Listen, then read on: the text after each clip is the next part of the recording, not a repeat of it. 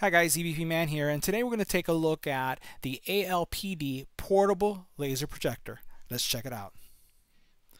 Now on the channel we've recently been really reviewing some portable projectors, and projectors that I would consider fall into the smart category. Smart because they're not just only capable of projecting an image on the screen, but we're looking for a projector that also has some cool tech included with it.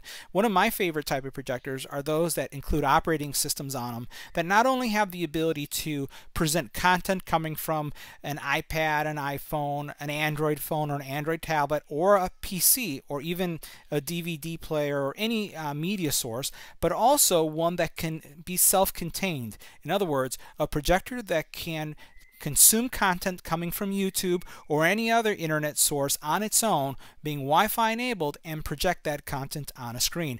And this projector falls in that category. So let's check out some of the specs. We'll do an unboxing and we'll see how it works. Now inside the box you're going to find your power cord and power brick for the projector. You do have a rechargeable remote which requires no batteries because everything is built in, so all you have to do is charge that. It does come charged right out of the box. You have a SAT card, a user guide, and a micro USB charging cable for the remote and the projector itself. Now taking a closer look at the projector, let's start from the back here. First of all, we'll see all the connectivity that's available. This is where you're going to put your power source. You do have two USB sticks, which it's going to be able to run media from. So you can have, your video files, PowerPoints, anything that you're going to be sharing in a meeting or in a personal setting, you can have it and it will be able to read it from there. It does have HDMI, you do have headphone source, and then you have a micro SD slot as well, which is really going to give you a lot of flexibility when it comes to any kind of media consumption or anything that you have to display. You have cooling on each side. So you can see this right here. On the bottom here, you do have these rubberized feet that are going to, again, make sure that your projector stays in place. In the front here, you have additional venting that's taking place. And then here you have a dual purpose port, or I would say cover.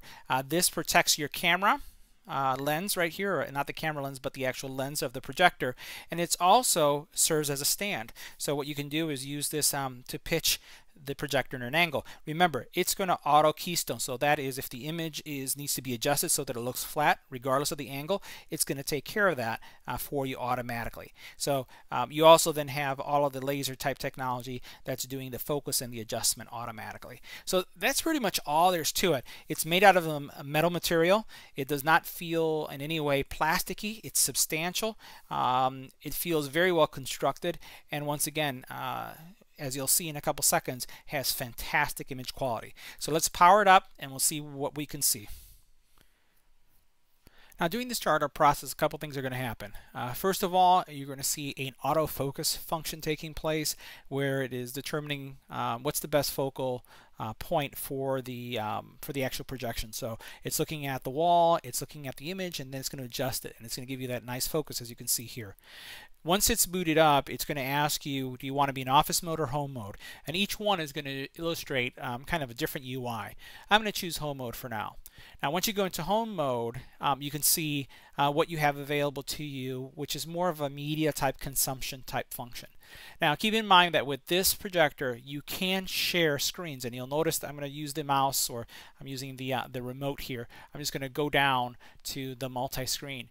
This does support AirPlay, so if you're using an iPad or an iPhone, you'll be able to share the screen from those devices. If you're using an Android phone, pretty much any digital device that has the casting capability, you'll be able to cast.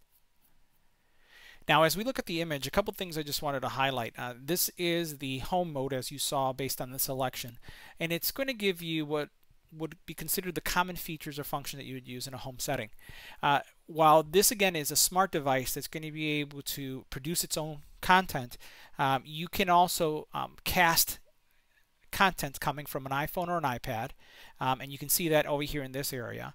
You're going to be able to do that same from an Android device or any device that has the ability to share a screen, and you would do that all wirelessly. Once you choose that capability, it's immediately going to highlight the device that it's that it is, the IP address, and then it's going to give you the ability to walk through the process connecting. And it kind of shows you what that process is, and even if you want to be able to use an app that's available, you could download that. So all those features come directly in the projector. Now, I said that this projector is running Android, and it is. And you have a couple options. One thing I did notice is that it does not have the standard Google store. It does have its own store, and you can see it's proprietary and labeled as the projector itself brand. But one of the things, it has all the standard apps that you would find on there. Now, if you're not comfortable downloading from this marketplace, what you could do is you can sideload any of the apps that you'd like to use on the projector. So for example, I'm comfortable with YouTube, but maybe you're looking for WebEx or GoToMeetings, one of those other apps. If it's not available on the marketplace, you can always sideload that, and basically that means taking a USB stick, plugging it in with the APK, and then just loading it that way. But again, it has this a very robust marketplace that's available with a lot of the Google apps. I'm going to go ahead and exit out of that. You also then have the ability to, let's go into settings for a second so we can look at that, because I want to show you some of the different modes. So in the settings area, you can see what network you're connected to, the projector brightness, and we'll look at some of the controls that are here.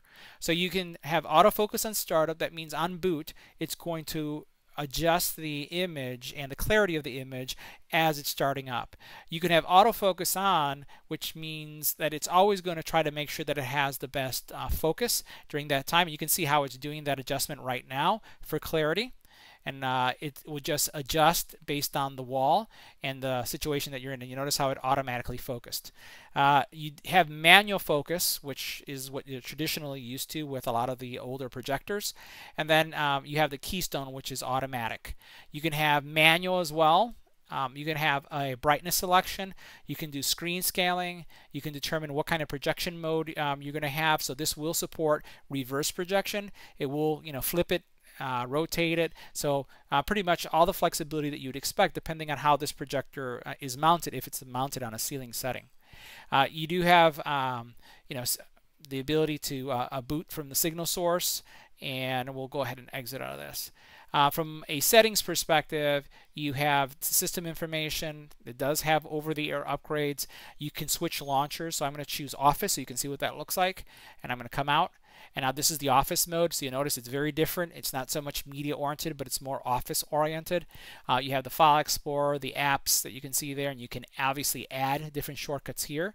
If I go into the Office settings, again, this is going to give you the ability to look at PowerPoints, PDFs, Word, documents, anything that's stored on board memory, on the micro SD, or on the stick, the USB stick. I'm going to go back into settings now, and I'm going to go back into general, and I'm going to switch it to home. You can change the wallpaper, you can change the language, you can change the input method, you could go back into factory settings, set the date and time, do auto run under app settings. That means that when you download the apps, they automatically get installed and there's no pause. So they've really simplified the UI here, or all the settings that you have in Android, because Android is underneath this, and you definitely don't have to go through all the settings to get that going. So let's exit out of this, and I went back to the mode where it's more of a home use solution. So under the notes section, you're going to get like alerts and notifications. This is kind of like an Asian market for content, so you get a lot of live streaming TV and media. Depending on what part of the world you're in, you may or may not care for this. Again, this is going to stream any kind of media that you have, if you have anything, and then this is the sharing that we looked at. So I just want to go into all apps for a second. And under all apps, let's talk about some of the things that you can install. So one of the things I did is I went ahead and installed YouTube on here, and I also installed Kodi. Kodi is a multimedia application, very popular, that allows you to really stream content from your home or any part of the world, and I'm going to show you that in a second. And then you have also YouTube. So if I click on YouTube, you can see the kind of performance that you're getting. This is connected to the Wi-Fi in my home, and I'm just going to run just a couple seconds of this so you can see this. So this is going to give you a sense of kind of the image quality that's coming out. Keep in mind, I do have the light in my room is on, so the office light is on, but you can see you know, this is a dark setting because this is the voice, but it will basically start lighting up, and now you can see the overall quality it's coming. So I'm going to pause this for a second and then turn off the light so you can see how well it looks. So now I've switched, I've turned off the light, and I'm going to go back into the play mode. I'm going to give it a second, and now you can see the overall quality again of the image. I'm going to make sure that we're good in focus so you can see the color quality because it was being a little bit washed out with my camera.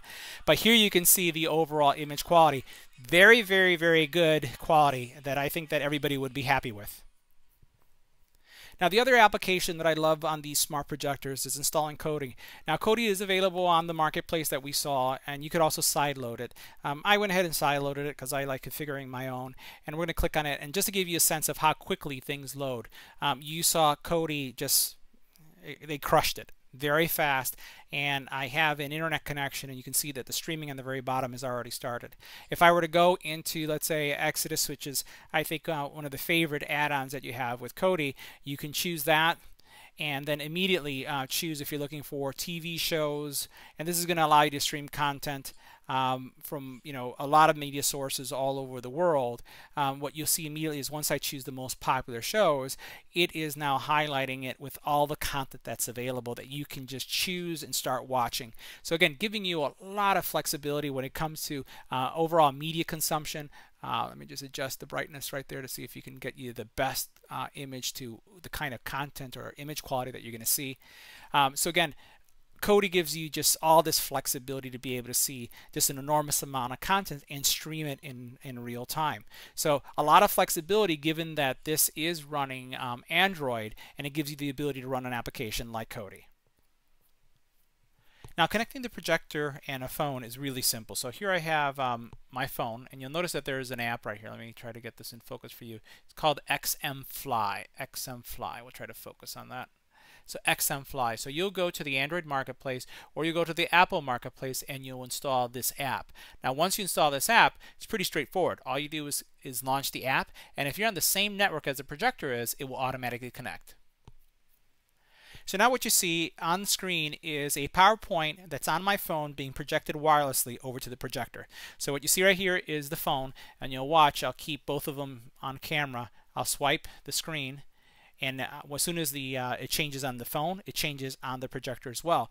And again, the cool thing that's going on here is you have a wireless PowerPoint projection being communicated from my tablet, phone, or laptop going through my network and then appearing on this projector and on the screen. So very flexible for business applications. So this concludes my review of the ALPD Portable Laser Projector. If you have any comments or questions, leave it in the bottom area right here. If you liked the video, give it a thumbs up. And as always, don't forget to share and subscribe. Thanks for watching.